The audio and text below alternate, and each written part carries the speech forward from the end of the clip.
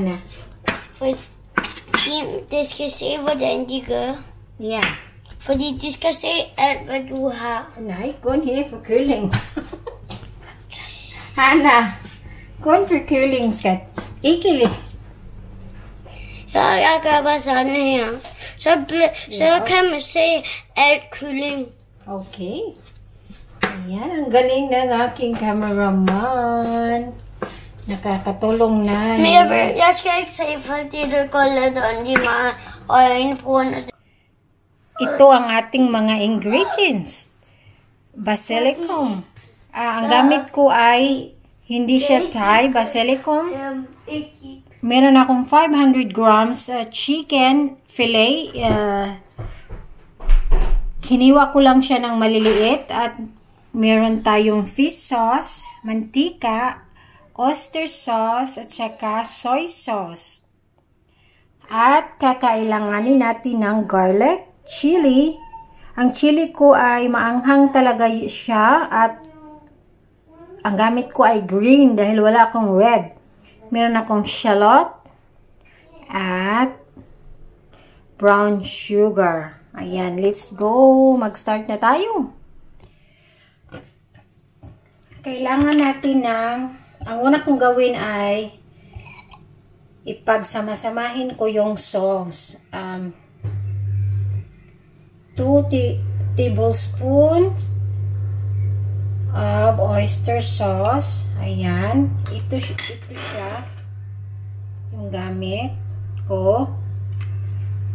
And then, soy sauce, 2 ding kutsara.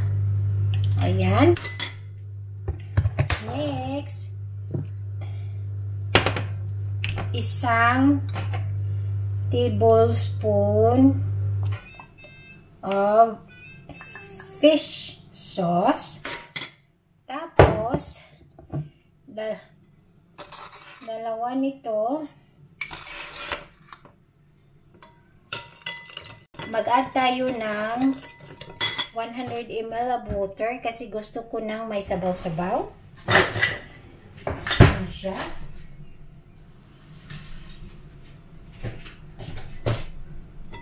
Ayan.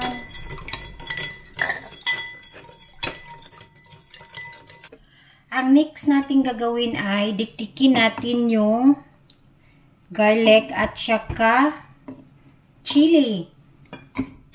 Palabasin natin yung oil.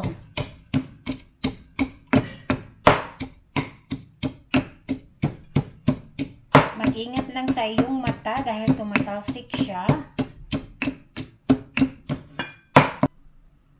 Ito na yung laman, durog na.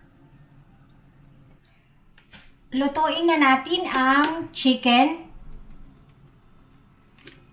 Ayan, mantika. Hintayin natin siyang medyo mainit-init.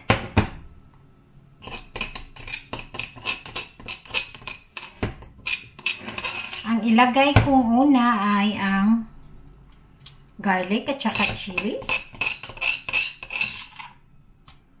Ayan. Hintayin ko siyang lumabas yung bango.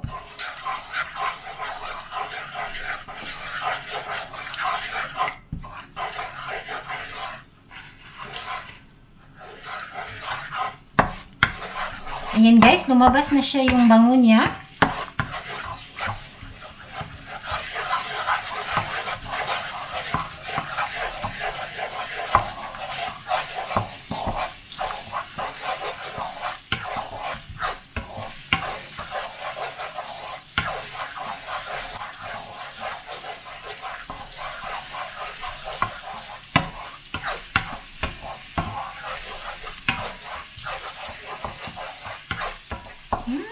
Ang bango niya na.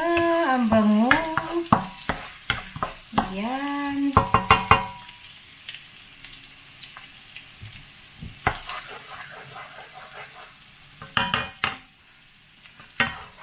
Ayan. Ilagay na natin yung manok. Kasi medyo nag-brown na yung garlic.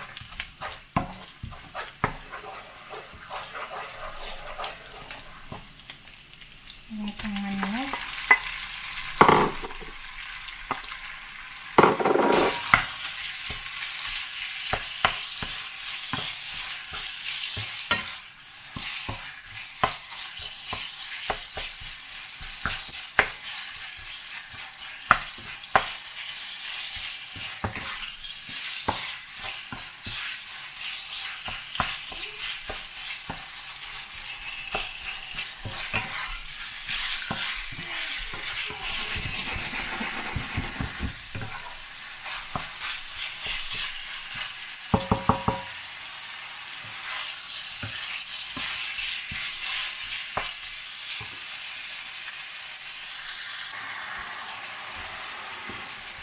Nailagay ko na ang shallot din dyan.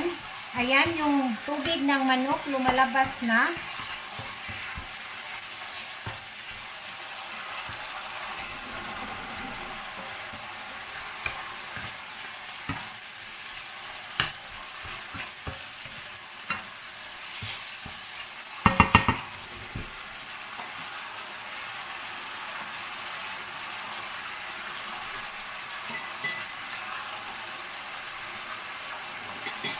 Next, ilagay na natin ang sauce. Ayan.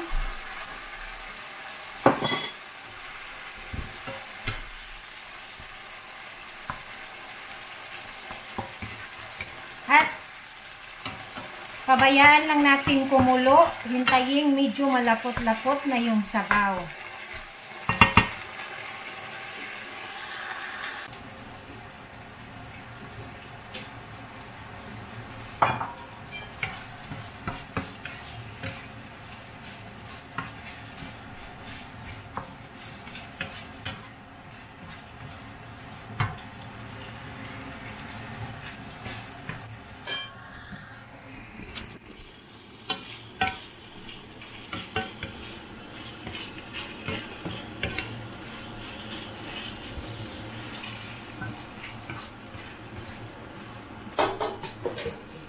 Kasi ang chicken basil ay may lagi iyang kasamang itlog.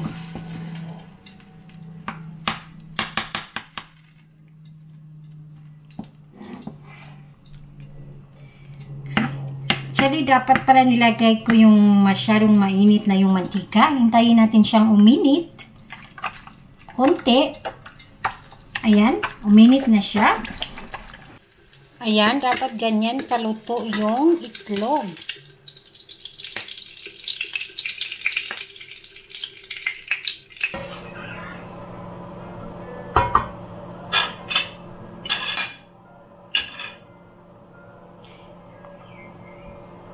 Ito na guys, tapos na ang aking chicken basil